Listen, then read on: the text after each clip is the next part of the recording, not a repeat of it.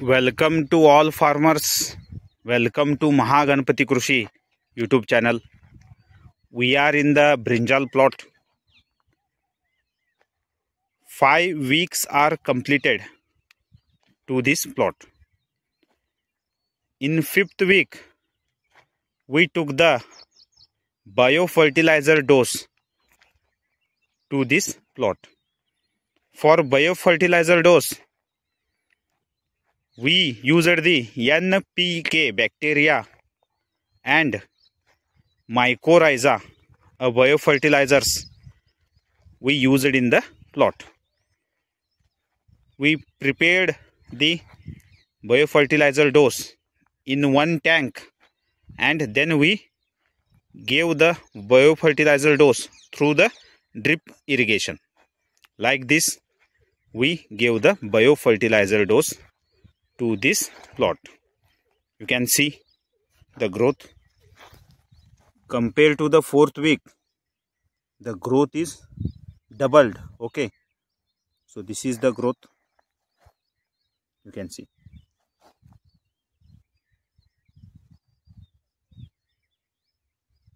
So this is the effect of the biofertilizers. So biofertilizers and the bacterias, NPK bacteria and mycorrhiza, will improve the soil health. So soil health is very important. We have to improve our soil, then only we can take the multiple crops in multiple time. Okay, so soil health is a very important. It is the base for the everything,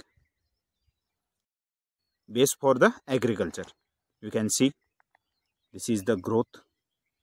Excellent growth is there compared to the last week. And for spraying, we used the gibberellic acid 0.001% tonic to this plot. So for 4th spray, we used the gibberellic acid.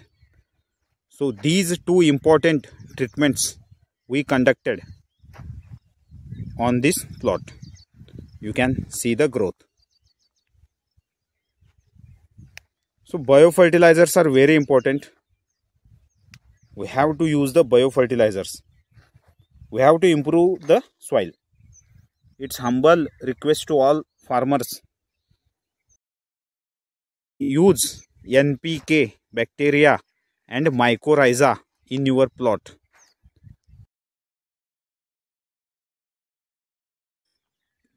If you are using the fertilizers, water soluble fertilizers, after 3 or 4 dosage of water soluble fertilizers, 1 dose should be biofertilizer dose.